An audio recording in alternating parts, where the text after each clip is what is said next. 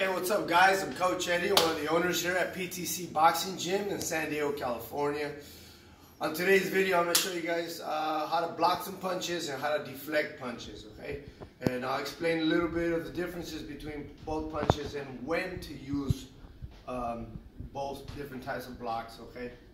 So first we'll go over the blocks. I'm assuming the majority of people, they're just more familiar with how to block a punch, okay? So normally when we block a punch, we block here, you block here, okay? We're here, and we're here. Even if I'm shadow boxing and I'm here, I block, here, here, here, block, okay? Now, how to deflect a punch. Instead of blocking the punch, we kind of go straight up like this, okay? Kind of like if you have a shield around, you want to block the punch, okay? This, you don't absorb the punch, you just derail it, okay? And it leaves your opponent open for a counter. You go on this side, okay, and leaves them open here, or you can use an uppercut, a punch of choice, okay?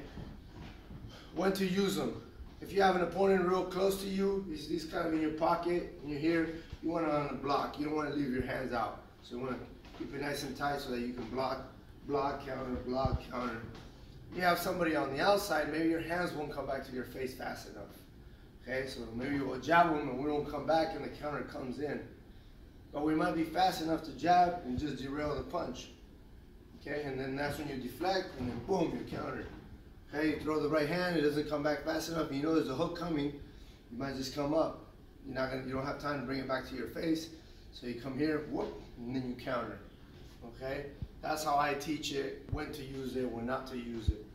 So again, blocks and how to deflect a punch. Okay, blocks are here. Okay, and how to deflect the punch is right here, here, here, here. Again, it's like having a shield. You know, whoop. You deflected the punch on that way, it leaves your opponent open for a counter. Same thing on this side. Okay, and you pick what counter you want to use. Okay, now I'll show you guys a little bit of shadow boxing, how I like to practice them. So if I'm here, whoop, and I counter, here, whoop, and I counter, here, and I counter, deflect, pop, pop, pop, boom, pop, pop, boom, boom. Okay, guys, that's it.